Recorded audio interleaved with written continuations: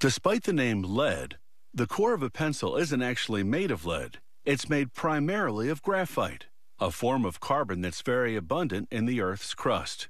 To produce pencil leads, they combine graphite powder with water and clay. The higher the ratio of clay, the harder the lead.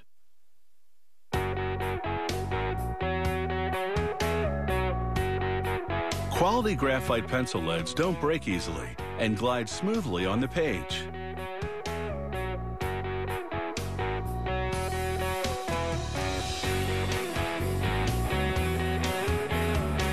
Graphite is mined from both open-pit mines and shaft mines, like this one in Germany.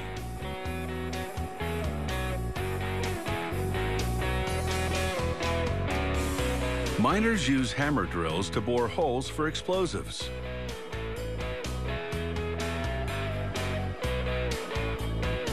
The chunks of ore must contain at least 30% graphite to make the area financially viable for mining.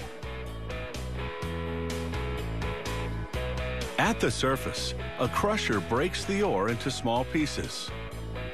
Then, adding water and oil, they pulverize it in a rotating mill. This ore soup then flows into a system that separates the graphite from the impurities. The graphite particles cling to the air bubbles and float to the surface. Skimmers send this layer of graphite foam back into the mill. 5 cycles later, the graphite concentration is 96%.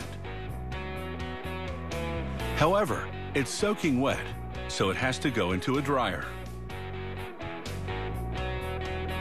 After spinning around at 572 degrees Fahrenheit for about 30 seconds, the graphite becomes a completely dry, fine powder. Mined and processed, it's ready to be shipped to the pencil factory.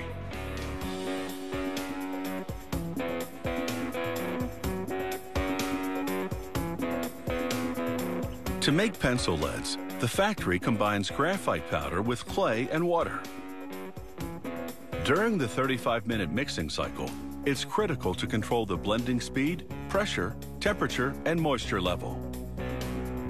This produces homogeneous granules, the key to ensuring that all the leads will be uniform in quality.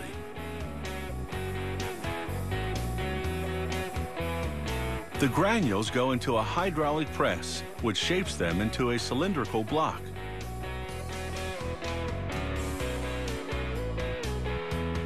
Workers then wrap the block in film to prevent drying out and set it aside for a week to cure.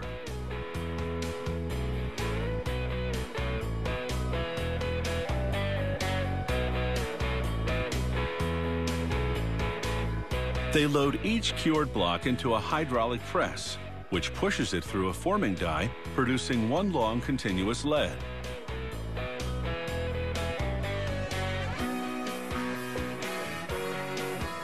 Different dies give different sized leads. The next machine then cuts the continuous lead into pencil lengths.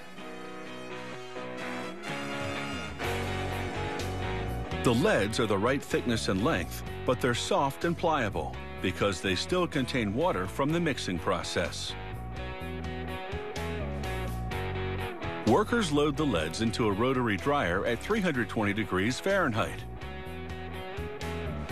12 hours later, the leads exit the dryer straight, but not quite strong enough.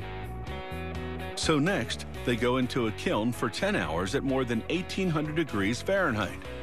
This firing transforms the clay that's mixed with the graphite, strengthening the leads to their final hardness. Finally, a 12-hour bath in a mixture of high-quality waxes. The waxes fill the pores in the leads, leaving them with a surface that glides smoothly across paper. Throughout the production process, the factory puts samples through quality control testing to check hardness, break resistance, diameter, and of course, writing quality. This company produces 3 different qualities of graphite leads in 16 different hardness levels, plus a full array of colored leads, made similarly but with pigment powders and waxes rather than graphite.